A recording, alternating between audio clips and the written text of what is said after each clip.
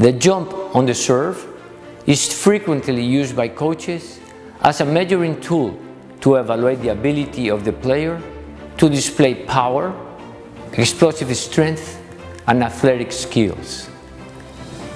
The jump on the serve looks simple, but it requires the proper technique to raise one's center of gravity towards the ball.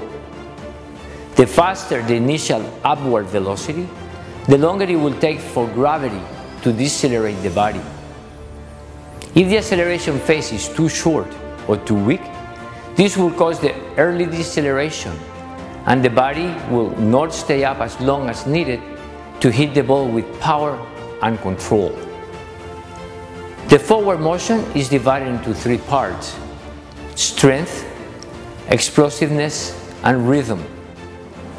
In this session, we will put a lot of emphasis on the importance of the leading leg in the explosive part of the movement. The jump on the serve looks easy, but it requires the proper technique and tempo. The extensor muscles of the hips and knees and the plantar flexors of the ankle contract eccentrically to allow the knees and hips to flex and the ankles to dorsiflex simultaneously in the preparation phase. Players must have the ability to store energy. The trick to take advantage of that elastic strength is to release it with the proper timing to prevent the energy from dissipating. The back leg produces the initial movement, and the back hip tilts forward, creating the original explosive move. The front leg is the most important part of the forward serving motion. When this leg drives the body towards the ball, the power is converted into hip and shoulder separation. These movements help to get maximum height at contact point. The back leg ground reaction forces has no significant correlation to the power. Actually, the front leg reaction forces predict the velocity of the serve. That is why that front leg has to be extended as the player goes up for the ball. On the serve, there is a smaller hip flexion. The knee flexion angle is more important. From the trophy position, as the player starts to jump, the leading knee will exhibit flexion angular velocity. That leading knee will have greater peak extension.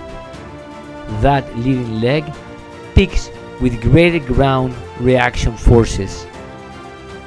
The proper acceleration to get off the ground, to go up for the ball, requires explosive, powerful, and pushing into the ground.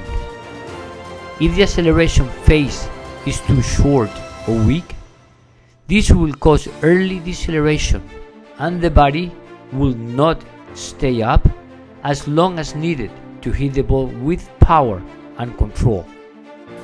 Drills are important to acquire the right technique on the jump.